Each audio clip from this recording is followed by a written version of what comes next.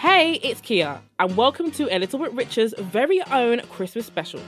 I know, it's still November and I'm mentioning the C word, but part of the secret to a cost-effective Christmas, or Hanukkah, or just December in general, is starting to plan early. It can be the most expensive month of the year, so how do we have a great December while still getting a little bit richer? With me to unpack it all is Megan Mickelwright. Megan was recently named Financial Influencer of the Year 2023 and is the founder of The Savvy Spender, a platform dedicated to financial positivity. So Megan, traditionally there's been a lot of pressure to spend at this time of the year, but we are starting to see people approach this differently. How's that? I think a lot of people are approaching it differently, especially with the cost of living now. Being more open with their boundaries, setting limits, thinking outside the box, getting creative with presents, making things homemade, doing more Secret Santa. Instead of buying everybody a gift in the family, they're passing it forward to charities instead. I was recently earlier, about an hour ago, having a conversation with someone about how my partner's family is so big that they don't end up doing presents because it will cost them an absolute fortune. There's about 30, 40 of them. And instead, they just do a Secret Santa. So instead of one person buying 39 presents, it's one person buying one present. And it's just so much easier on the pocket, isn't it? You know, getting creative with the way you're doing presents instead of just that generic buying for everybody. Absolutely. I think, especially with me and my friends, I think for the past 5 years, we do like our own separate Christmas celebrations, but we also do Secret Santa because I think when we were younger, we used to think, okay, go buy this person, that person, the list just gets longer and longer. The list goes on. And the price just keeps increasing. But now we decide, right, we're going to do Secret Santa and, you get whoever you get. And we have a budget, which is very key because you never know who's earning what. So we just all agree a budget and we all stick to that budget. Yeah. And I think it makes things a lot easier. And that way, you're almost forced to think more about the gift that you're giving. Yeah. Especially like we've done it where it's only £10 as the budget. So now I'm thinking about the person I've got. What would they love that I can buy for them that is within budget? Or I can make. My friend made me a lovely notebook that I still use to this day. So I think it really does get you thinking whilst also not breaking the bank, which is really important. So I want to ask you then, Megan, do you have any advice for those who are having a difficult conversations with friends and family, and if those people may have different approaches to the holiday season? I think that a conversation doesn't have to be difficult unless you make it difficult. If you go in and feel awkward about it, it's automatically going to be awkward. Tell people, I've only got this much to spend, or I don't want to spend a lot this Christmas, I've got other priorities. At the end of the day, nobody can tell you what your priorities should or shouldn't be. So being clear about it, make sure everyone is on the same page and everyone can respect each other's decisions, really. I was speaking to somebody the other day about Christmas and just saying that even with family members that are very traditional in setting their ways, this is how we do things, it's good to open their mind up to new ways. And it's not about saying this is the way it's done and that's the way we're doing it this year. Have a discussion. What do you want to do? What do I want to do? And come into compromises, and that way you're all happy. I love that. I think this has been a running theme on the podcast about having conversations. I think that's the big thing. We don't always talk about money.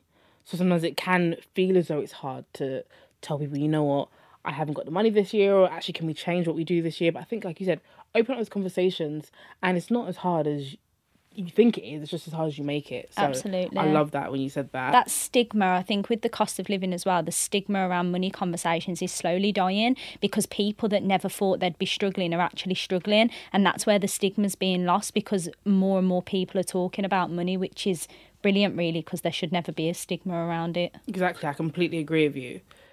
Is there a way to have the best of both worlds? So when I say that, I mean, is there a way to have a great Christmas while still sticking to your financial goals?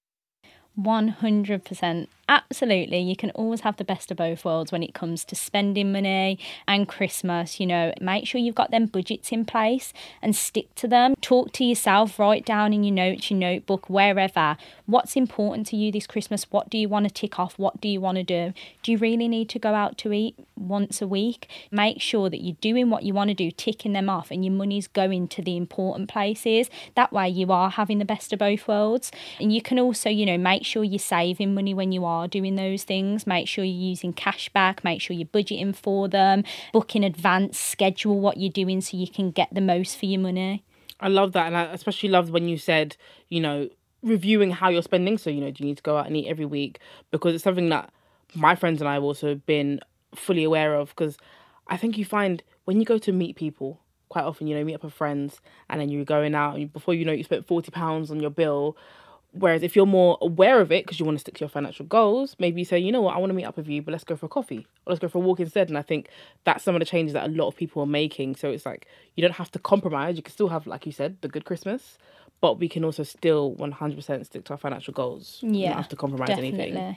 And when you're going out, you don't always have to go to these fancy places. You can go to somewhere that's cheap, that's cheerful, it's good for everybody. And if people are drinking and you're not, or they want to have start and main, dessert, just open up your separate tab. You don't have to split the bill. And it doesn't have to be an awkward conversation about splitting the bill. Just say, look, I'm not drinking today, or I'm only having a small starter, so I'm going to open up my own tab. It doesn't have to be a big thing at the end of the meal where you're like, oh, someone's getting out the calculator, that bit that, everybody dreads.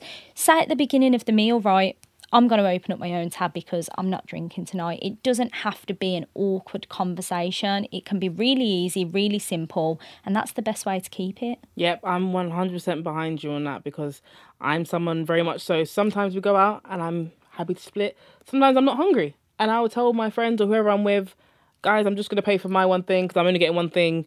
And, I don't feel bad about having that conversation. At least people know now, okay, that's how we're going to split the bill. Kia's not part of that. So whatever I get now, I split between whoever's agreed upon it. And it makes things easier. I went for a meal once and I don't drink, and everybody was ordering cocktails, and we was in a really nice restaurant. They were like £12 each, and someone ordered lobster, which of course is very expensive.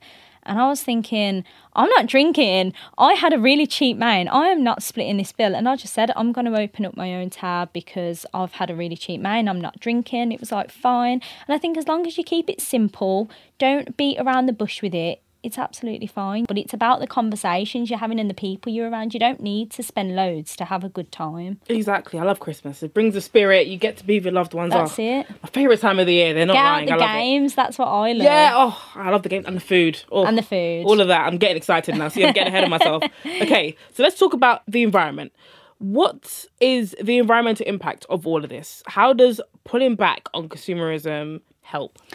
It helps in so many different ways, the sustainability aspect of it, the amount of things that end up in landfill, the amount of things that end up just cluttering your own house without talking about the environmental impact.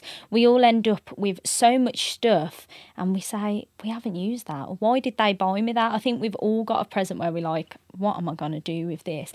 And it's being more mindful and thoughtful about the things that you're buying people as well. Like you mentioned, if you've got them budgets, thinking about what does that person really want? And if we're more mindful about it, then we end up buying things that are actually going to be used, which has an impact on our wallets, on the environment, on other people's clutter and decluttering. So it has major impacts in so many different areas. Absolutely. I think one thing that I also do is I ask people, like, what is it that you actually want? Because think of how many times, I'm sure you've had it, I definitely have had it, where you've received the gift and you're like, I cannot stand this. What am I going to do with this? Yeah. The person didn't even think about what this gift is. And now you're probably thinking about regifting it or you never use it. And it does just kind of clutter up. But I think when you do have that conversation with someone, I mean, it's not spoiling it. You can get people to write on a list. You can kind of pick from that list. So it's still got an air of surprise to it. But then at least you're buying something that the person's going to use or value. Let's talk about gifting then. Does expensive always mean better, or are there other approaches that people can take when it comes to gift giving? Expensive doesn't always mean better. I guess it depends what you're buying. But there's so many alternatives out there now. There's never just one product. There's so many different jewellery brands, phone brands, that sort of thing. And there's dupes as well out there now. You can always get a cheaper alternative. So expensive doesn't always mean better. It's different if someone's asked for a specific brand or something like that, but always make sure you're shopping around. Never just take the first price you see, because 9 times out of 10 it's not the best. And making sure you're looking for discount codes and that sort of stuff, using cashback where possible, because if you are making an expensive purchase, you can still get some money back that way. I love that. Cashback, discount codes, all of those things. So Megan, it's Black Friday this week. And that's a time where some people may be thinking, I'm going to get all of my Christmas presents on that day because there's so many deals coming out. So I want to ask you, is it actually a good deal? Should people spend their money and use Black Friday as an opportunity? Or should people maybe hold back a bit? I don't think you should hold back, but I also don't think you should rely on it. You've got to remember that these days are put out there for people to spend. They're not there for people to save, they're there for people to spend. And it is a good day to check deals, but purely to check deals and make sure you actually are getting a good deal, because sometimes the prices are hiked up in the weeks upcoming so they can be pulled down on that day. And actually everyone thinks they're getting a good deal, but it's not a good deal. So make sure you are shopping around, look and see if you are actually getting a good deal. And also remember, it's not a saving if you didn't need it anyway. You're actually just spending. So make sure you stick to your list. Don't just get pulled in to all of these good deals and offers that you're seeing. Get rid of the triggers if you need to. Unsubscribe from them emails. Unfollow people on Instagram if you need to. If you're struggling for money especially and you know that you're going to be triggered by Black Friday, get rid of any triggers. You don't need to spend if there's something that you don't need. I absolutely agree with you. When it comes to Black Friday, I mean, I very rarely shop on those days anyway, you know, Cyber Monday, those kind of days. But when it comes to Black Friday or the lead up to it, I use price trackers. So certain websites will have a tracker, you know, some of the big websites, and you can actually say, right, I'm looking at this product and it will track the price of it. And you can also look at historical prices. So you can see, was it hiked up, like you said, the week before and now it's just coming back to the original price? Or is there actually a saving if I wanted to buy it? If you get into that habit, you can definitely make sure you're getting the best price for anything you're buying. Yeah. 100%. Finally, Megan, what 3 tips do you have for our listeners as they look ahead to Christmas to help them get a little bit richer? I've mentioned it so many times, but the first one is definitely being open and honest, having them conversations with people around you. Nobody's going to know unless you tell them. You've got to be open and honest.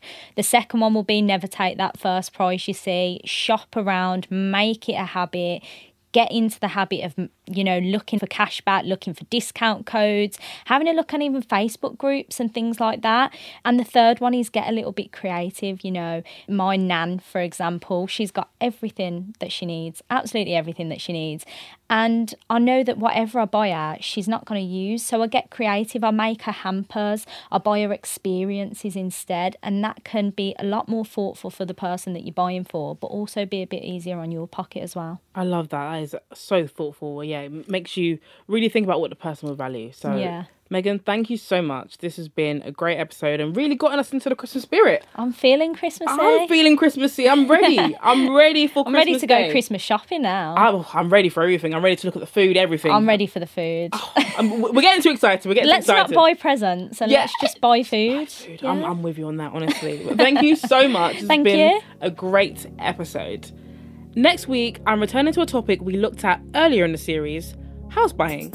I want to focus specifically on the cost of buying your first home and how to save. And don't worry, the words avocado and toast are officially banned, I promise. But while you wait, you know the drill. Hit follow and leave a review. Happy Christmas!